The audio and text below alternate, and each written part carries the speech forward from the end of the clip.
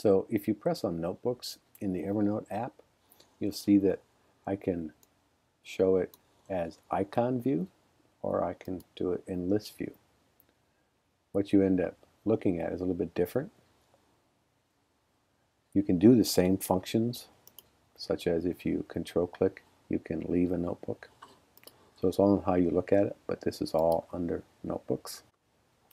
One of the things you want to do to clean up your Evernote on the computer in the Evernote app is, let's say that you have joined a particular notebook someone has shared.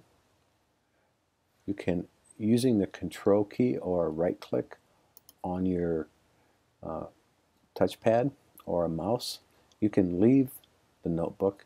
This is only for notebooks that you do not own but that you've joined.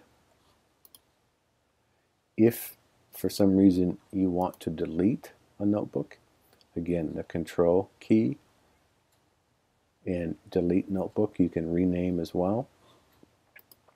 You want to be careful when you're doing this. All of the things that you delete go into the trash, and so you can always undelete if need be. On the iPad, you'll want to press on Notebooks to show all of your notebooks. And then if you press on the Edit button at the very top, this will allow you to leave notebooks that you have joined. For instance, here's one that I do not own, and I can press Leave, and that will unlink it from your account. That's good to do for students, all your teachers from last year.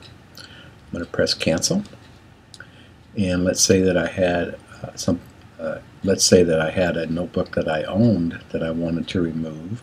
I press again on the green circle, and I can press Delete.